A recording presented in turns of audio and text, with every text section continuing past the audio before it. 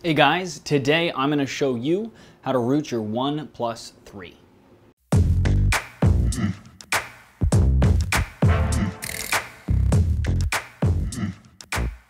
if you're wondering what rooting is, it's essentially gaining root permissions or root access on a device. This is basically administrative privileges that allow us to flash anything we want, change the entire operating system, remove the bloatware, whatever we want to do. So this is why most people root, is to either flash a new version of Android or to remove some of the software on the phone that they're not really happy with.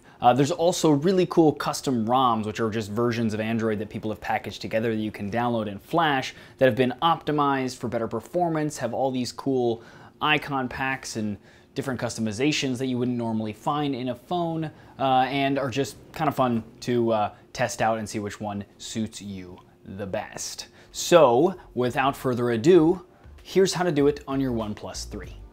Okay, so before you begin, this will erase your phone, so please back up anything that you need. I'm also going to be using Windows for this tutorial, but if you are familiar and you have a Mac, you can just do the Mac ADB setup below when I get to it, and then just make sure you put a / in front of each command, and you're doing it in terminal instead of command prompt.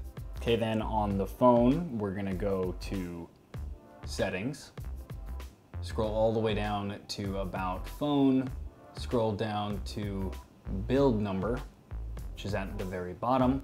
Keep tapping that until it tells you you are a developer. We can then hit back, tap on the new developer options, and we're going to turn on OEM unlocking, put in your PIN if you have one, and also scroll down and turn on USB debugging as well. Once you've done that, then you can click on this link below.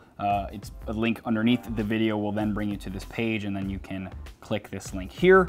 And then you're gonna follow that tutorial. It's another video. It takes about 5 minutes. It's really quick, but it's the fastest way to set up ADB. Now, ADB is Android Debug Bridge, which is what we're gonna use to talk to the phone from our computer. Once you've done that, again, it's really quick. We're going to plug the phone in via USB. It's also a good idea to remove your PIN codes or any security just for safety reasons, so it doesn't mess anything up. After we do that, we can hold down Shift on our keyboard and right-click any blank space inside this new ADB folder that's in our C drive, which should have appeared after you did my tutorial on setting up ADB. Now, when you hold Shift and right-click, you'll see Open Command Window here. You can click that, and it'll give us a command prompt inside that folder.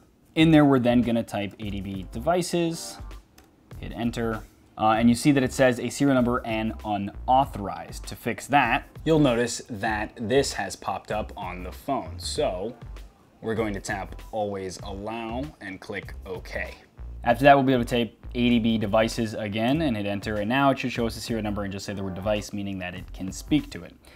Now we're gonna type ADB reboot bootloader to turn it into bootloader mode or fastboot mode. The device will reboot when you do this. Wait for it to do that. And once it does, we're gonna type in fastboot OEM unlock and hit enter. And then on the phone, we'll see this. We want to select yes by using the volume buttons and power to select it. And at this point, the phone will actually reboot, and it will also erase everything on the phone.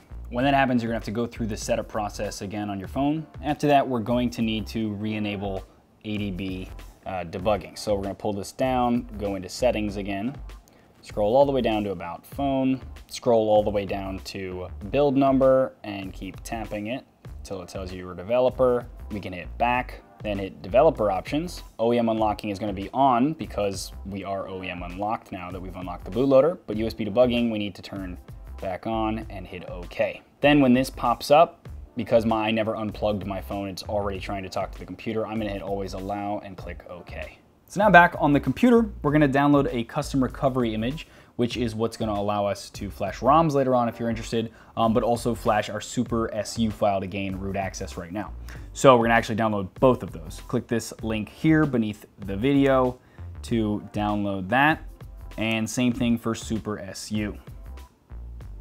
Now, if your computer automatically downloaded to the downloads folder like mine did, we're gonna move them because we want them in the same ADB folder that ADB and fastboot are. After those files are in there, we can actually push the super SU file to our phone easily from ADB using the command prompt that we shouldn't have closed. If you did, you can just reopen it the same way that you opened it before. So adb push supersu.zip/SD card/supersu.zip. And I know it says SD card, it's just called that internally. It's actually gonna put it on the internal storage. And there we go, it says it did it. Then we can do adb reboot bootloader, hit enter, wait for the device to reboot into fastboot mode. Once that happens, we can type fastboot /recovery base recovery.img and hit enter. After that, we're gonna unplug the device from the computer, use the down volume button to select recovery mode at the top and hit power.